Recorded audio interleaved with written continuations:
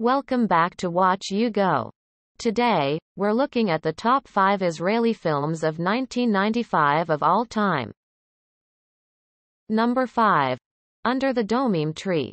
Under the Domim Tree. Hebrew. Romanized. Etz Hadamim Tafis. Is a 1994 Israeli film based on the 1992 book of the same name by Hila Almagor. The film was directed by Eli Cohen and screened in the Uncertain Regard section at the 1995 Cannes Film Festival.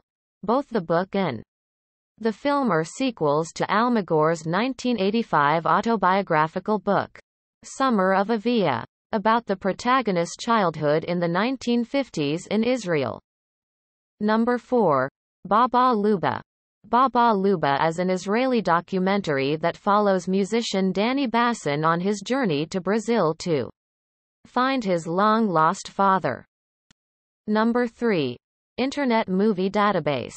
IMDb, an acronym for Internet Movie Database, is an online database of information related to films, television programs, home videos, video games, and streaming content online, including cast, production crew and personal biographies, plot summaries, trivia, ratings, and fan and critical reviews.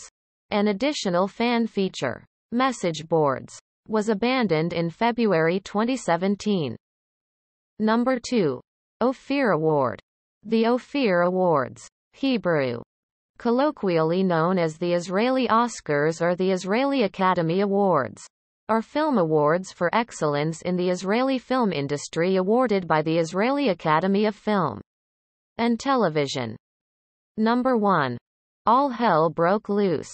All Hell Broke Loose is a 1995 Israeli documentary that follows the victims of a Hamas suicide bombing in Israel a year after the attack. Thanks for watching. Please remember to like, favorite, and subscribe.